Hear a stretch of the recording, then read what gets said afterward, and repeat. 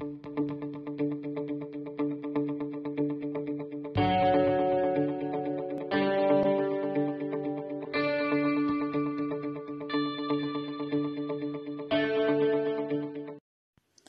children, how are you all? Today we are going to learn a new lesson number 13, Our Body, a Wonderful Machine. After studying this chapter, you will be able to understand the main functions of the human body and the main organs responsible for these functions. Develop the habits of cleanliness to keep these organs healthy and also healthy habits. In your previous class, you have learned about the functions of the sense organs. Let us recall the functions of these 5 sense organs by matching them with their functions. Eyes helps us to see things. ಅಂದ್ರೆ ಕಣ್ಣುಗಳು ವಸ್ತುಗಳನ್ನು ನೋಡಲು ನಮಗೆ ಸಹಾಯ ಮಾಡುತ್ತದೆ.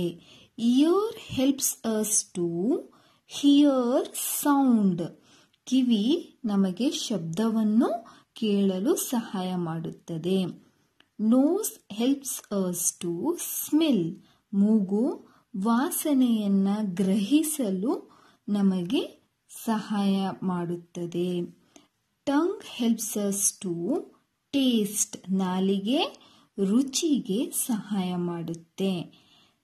Skin helps us to feel heat or cold. ಚರ್ಮವು ಶಾಖ ಅಥವಾ ಶೀತವನ್ನು ಅನುಭವಿಸಲು ನಮಗೆ ಸಹಾಯ ಮಾಡುತ್ತದೆ. These sense organs are present outside our body and we can see them. ಈ ಜ್ಞಾನೇಂದ್ರಿಯಗಳು ನಮ್ಮ ದೇಹದ ಹೊರಗೆ ಇರುತ್ತವೆ. Eyes, ears, nose and tongue are there in our face and skin is present throughout the body. Likewise, inside our body also. There are many organs present which we cannot see. In this lesson, let us learn about few of these internal organs. ಕಣ್ಣುಗಳು, ಕಿವಿಗಳು, ಮೂಗು ಮತ್ತು ನಾಲಿಗೆಯನ್ನ ನೋಡಬಹುದು. ಇವು ನಮ್ಮ ಮುಖದಲ್ಲಿ ಇವೆ, ಹೌದಲ್ವಾ ಮಕ್ಕಳೇ? ಮತ್ತು ಚರ್ಮವು ದೇಹದಾದ್ಯಂತ ಆವರಿಸಿರುತ್ತದೆ. ಹಾಗೆಯೇ ನಮ್ಮ ದೇಹದಲ್ಲಿ ಅನೇಕ ಅಂಗಗಳಿವೆ, ಅದನ್ನು ನಾವು ನೋಡಲಾಗುವುದಿಲ್ಲ. When we meet with an accident and get hurt, below our skin you can see a white structure. These are our muscles. If you go deep inside your muscles, we can see bones, as cement and bricks give structure to a building. These bones and muscles will give shape and structure to our body. ನಾವು ಅಪಘಾತಕ್ಕೊಳಗಾದಾಗ ಮತ್ತು ನಮ್ಮ ಚರ್ಮದ ಕೆಳಗೆ ಗಾಯಗೊಂಡಾಗ ನೀವು ಬಿಳಿ ರಚನೆಯನ್ನ ನೋಡಬಹುದು, ಹೌದಲ್ವಾ? ಇದು ನಿಮ್ಮ ಸ್ನಾಯುಗಳ ಒಳಗೆ ನೀವು ಆಳವಾಗಿ ಹೋದರೆ ನಿಮ್ಮ ಸ್ನಾಯುಗಳು ಹೇಗಿರುತ್ತವೆ ಅಂದರೆ, ಸಿಮೆಂಟ್ ಮತ್ತು ಇಟ್ಟಿಗೆಗಳು ಕಟ್ಟಡಕ್ಕೆ ರಚನೆಯನ್ನ ಹೇಗೆ ನೀಡುತ್ತವೋ ಹಾಗೆ ನಮ್ಮ ಮೂಳೆಗಳನ್ನು ಸಹ ನಾವು ನೋಡಬಹುದಾಗಿದೆ. ಈ ಮೂಳೆಗಳು ಮತ್ತು ಸ್ನಾಯುಗಳು ನಮ್ಮ ದೇಹದ ಆಕಾರ ಮತ್ತು ರಚನೆಯನ್ನ ನೀಡುತ್ತದೆ. Have you seen a skeleton? Yes, skeleton shows as the bones present in our body. Few peoples will be bony without muscles and they look then few others have well built muscles and look fat. So shape and structure does not be same. Your friend may be taller than you because of his long bones. ಮಕ್ಕಳೇ, ನೀವು ಅಸ್ಥಿಪಂಜರವನ್ನು ನೋಡಿದ್ದೀರಾ? ಹೌದು, ಅಸ್ಥಿಪಂಜರವು ನಮ್ಮ ದೇಹದ ಮೂಳೆಗಳನ್ನು ತೋರಿಸುತ್ತದೆ. ಕೆಲವು ಜನರು ನೋಡಲು ತುಂಬ ತೆಳ್ಳಗಿರ್ತಾರೆ, ಯಾಕೆಂದರೆ ಅವರಿಗೆ ಮಾಂಸಖಂಡಗಳಿಗಿಂತ ಮೂಳೆಗಳೇ ಹೆಚ್ಚಾಗಿರುತ್ತೆ. ಅದರಿಂದ ಅವರು ತೆಳ್ಳಗೆ ಕಾಣುತ್ತಾರೆ. ಇನ್ನು ಕೆಲವು ಜನರು ಮಾಂಸಖಂಡಗಳು ಚೆನ್ನಾಗಿ ಬೆಳೆದಿರುತ್ತವೆ. ಅವರು ನೋಡೋದಕ್ಕೆ ಹೇಗಿರ್ತಾರೆ ಅಂತಂದ್ರೆ ದಷ್ಟಪುಷ್ಟವಾಗಿ ದಪ್ಪಕ್ಕೆ ಇರುತ್ತಾರೆ, ಅಂದ್ರೆ ದಪ್ಪಕ್ಕೆ ಕಾಣಿಸ್ಕೋತಾರೆ. ಆದ್ದರಿಂದ ಆಕಾರ ಮತ್ತು ರಚನೆ ಎಲ್ಲ ವ್ಯಕ್ತಿಗಳಲ್ಲೂ ಒಂದೇ ರೀತಿ ಇರುವುದಿಲ್ಲ. ಮಕ್ಕಳೇ, ನಿಮ್ಮ ಸ್ನೇಹಿತರನ್ನೇ ಗಮನಿಸಿ. ಇನ್ನು ಕೆಲವರು ಉದ್ದಕ್ಕಿರ್ತಾರೆ, ಇನ್ನು ಕೆಲವರು ಗಿಡ್ಡವಾಗಿರ್ತಾರೆ. ಯಾಕಂದ್ರೆ ಮೂಳೆಗಳ ರಚನೆ ಭಿನ್ನವಾಗಿರುತ್ತದೆ. In this lesson, let us learn about the important functions of our body, such as respiration, digestion, blood circulation, and excretion. We cannot survive if the body does not do all these functions. Let us also learn about the various internal organs that helps to do the above activities. ಈ ಪಾಠದಲ್ಲಿ ನಾವು ನಮ್ಮ ದೇಹದಲ್ಲಿ ನಡೆಯುವ ಪ್ರಮುಖ ಕಾರ್ಯಗಳಾದ ಉಸಿರಾಟ, ಜೀರ್ಣಕ್ರಿಯೆ, ರಕ್ತ ಪರಿಚಲನೆ ಮತ್ತು ವಿಸರ್ಜನೆ ಈ ಕ್ರಿಯೆಗಳ ಬಗ್ಗೆ ತಿಳಿದುಕೊಳ್ಳೋಣ. ನಮ್ಮ ದೇಹದಲ್ಲಿ ಈ ಕಾರ್ಯಗಳು ನಡೆಯದಿದ್ದರೆ ನಾವು ಬದುಕುವುದು ಬಹಳ ಕಷ್ಟವಾಗಿರುತ್ತದೆ. ಮೇಲಿನ ಕಾರ್ಯಗಳನ್ನು ನಡೆಸಲು ಉಪಯೋಗವಾಗುವಂತಹ ಒಳಾಂಗಗಳ ಬಗ್ಗೆ ತಿಳಿದುಕೊಳ್ಳೋಣ. Respiration. We all take in air through the nose. Children, now keep your hand on your chest and slowly breathe in air and then slowly breathe out air. What do you feel? We feel our chest expanding. When air is inside and chest comes to normal.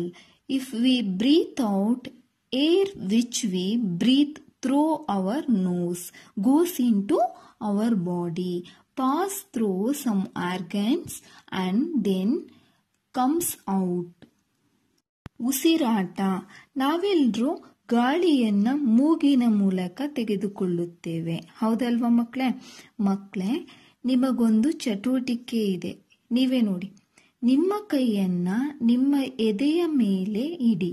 ನಿಧಾನವಾಗಿ ಗಾಳಿಯನ್ನ ಮೂಗಿನ ಮೂಲಕ ಎಳೆದುಕೊಳ್ಳಿ ಮತ್ತು ನಿಧಾನವಾಗಿ ಗಾಳಿಯನ್ನ ಮೂಗಿನ ಮೂಲಕ ಹೊರಗೆ ಬಿಡಿ.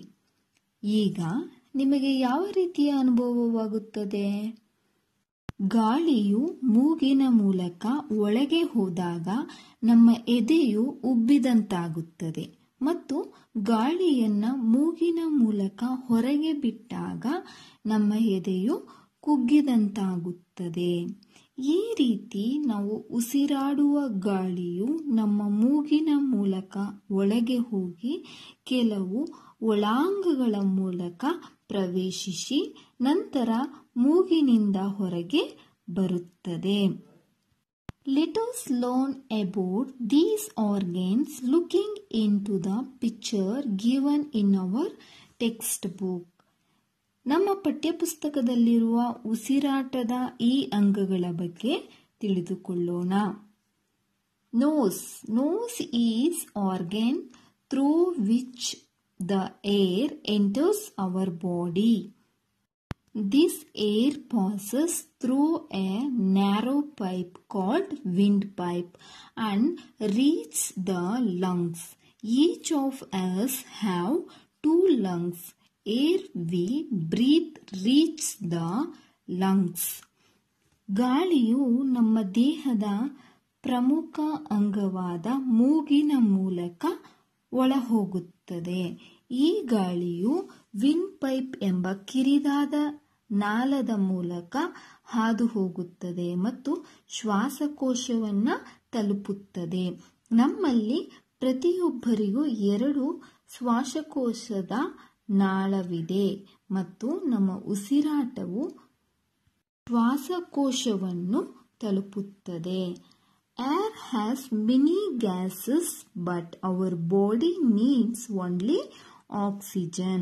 The lungs absorb the oxygen in the air and sends it to all parts of the body. Our body produces carbon dioxide that is not required for us. It is waste. So, through the windpipe and nose, carbon dioxide goes out of our body with air. This process of taking in oxygen and giving out carbon dioxide is called respiration. ಗಾಳಿಯು ಅನೇಕ ಅನಿಲಗಳನ್ನು ಹೊಂದಿದೆ, ಆದರೆ ನಮ್ಮ ದೇಹಕ್ಕೆ ಆಮ್ಲಜನಕ ಮಾತ್ರ ಬೇಕಾಗುತ್ತದೆ. ಶ್ವಾಸಕೋಶವು ಗಾಳಿಯಲ್ಲಿರುವ ಆಮ್ಲಜನಕವನ್ನು ಹೀರಿಕೊಳ್ಳುತ್ತದೆ ಮತ್ತು ದೇಹದ ಎಲ್ಲ ಭಾಗಗಳಿಗೆ ಕಳಿಸುತ್ತದೆ. ನಮ್ಮ ದೇಹವು ನಮಗೆ ಅಗತ್ಯವಿಲ್ಲದ ಕಾರ್ಬನ್ ಡೈಆಕ್ಸೈಡ್ ಅಂದರೆ ಇಂಗಾಲದ ಡೈಆಕ್ಸೈಡ್ ಅನ್ನು ಉತ್ಪಾದಿಸುತ್ತದೆ. ಅದು ತ್ಯಾಜ್ಯವಾಗಿದೆ. ಆದ್ದರಿಂದ ನಮಗೆ ಯಾವುದೇ ರೀತಿಯ ಪ್ರಯೋಜನವಿಲ್ಲ. ಅದನ್ನು ಶ್ವಾಸನಾಳ ಮತ್ತು ಶ್ವಾಸನಾಳದ ಮೂಲಕ ನಮ್ಮ ದೇಹವು ಹೊರಹಾಕುತ್ತದೆ. ಈ ರೀತಿಯ ಆಮ್ಲಜನಕವನ್ನು ಒಳಗೆ ತೆಗೆದುಕೊಂಡು ಇಂಗಾಲದ ಡೈಆಕ್ಸೈಡ್ ಅನ್ನು ಹೊರಹಾಕುವ ಪ್ರಕ್ರಿಯೆಯನ್ನೇ ಉಸಿರಾಟ ಎನ್ನುತ್ತೇವೆ. Let us see how many times you breathe in a minute. Keep your watch ready and count the number of times you breathe. We breathe 12 to 20 times per minute. It differs for different people. ಮಕ್ಕಳೇ, 1 ನಿಮಿಷದಲ್ಲಿ ನಾವು ಎಷ್ಟು ಬಾರಿ ಉಸಿರಾಡುತ್ತೇವೆ ಗೊತ್ತಾ? ಗಡಿಯಾರವನ್ನು ನಿಮ್ಮ ಮುಂದೆ ಇಟ್ಟುಕೊಂಡು ಉಸಿರಾಡುವುದನ್ನು ಎಣಿಸಿಕೊಳ್ಳಿ. ನಾವು 1 ನಿಮಿಷಕ್ಕೆ 12 ರಿಂದ 20 ಬಾರಿ ಉಸಿರಾಡುತ್ತೇವೆ. ಈ ಸಂಖ್ಯೆಯ ಪ್ರಕ್ರಿಯೆಯಿಂದ ವ್ಯಕ್ತಿಯಿಂದ ವ್ಯಕ್ತಿಗೆ ವಿಭಿನ್ನವಾಗಿರುತ್ತದೆ. If we don't breathe properly, our body will not get the required oxygen. So, we will get sick. We have to practice healthy habits for proper respiration. ಒಂದು ವೇಳೆ ನಾವು ಸರಿಯಾಗಿ ಉಸಿರಾಡದಿದ್ದರೆ ನಮ್ಮ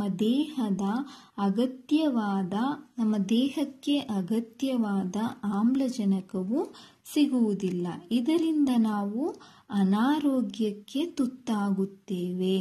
ಆದ್ದರಿಂದ ನಾವು ಸರಿಯಾದ ರೀತಿಯಲ್ಲಿ ಉಸಿರಾಡಬೇಕಾದರೆ ಆರೋಗ್ಯಕರವಾದ ಹವ್ಯಾಸಗಳನ್ನು ರೂಢಿಸಿಕೊಳ್ಳಬೇಕು.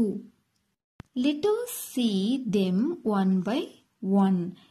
ಈಗ ಈ ಹವ್ಯಾಸಗಳು ಯಾವುದೆಂದು ನೋಡೋಣ. Clean your nose regularly when you take bath. ಪ್ರತಿದಿನವೂ ನೀವು ಸ್ನಾನ ಮಾಡುವಾಗ ನೀವು ಮೂಗನ್ನು ಸ್ವಚ್ಛಗೊಳಿಸಬೇಕು. Do not cover your face while sleeping. ನಿದ್ದೆ ಮಾಡುವಾಗ ಮುಖವನ್ನು ಮುಚ್ಚಬಾರದು. When you are moving in the place of dust, take care to avoid dust entering your nose. ನಾವು ತುಂಬ ಧೂಳಿರುವ ಪ್ರದೇಶಕ್ಕೆ ಹೋದಾಗ ಆ ಧೂಳು ನಮ್ಮ ಮೂಗಿನ ಮೂಲಕ ಒಳ ಹೋಗದ ಹಾಗೆ ಮುನ್ನೆಚ್ಚರಿಕೆಯನ್ನು ವಹಿಸಬೇಕು. Do not be in a hurry while eating food and drinking water. Do not expose yourself to smoke. If you breathe smoke, it causes problems related to lungs. At least once in a day, sit straight and take deep breaths for 10 minutes. Practice it daily. Do not put things such as stick, pen, piece of chalk, etc. into your nose. Do not breathe through the mouth. Cover your mouth with a handkerchief while coughing or sneezing. The germs can be avoided from entering the air if you are suffering from cold and cough. This avoids the spreading of cold and cough to others. I hope all understood. We'll meet next class. Till then, stay safe. Thank you.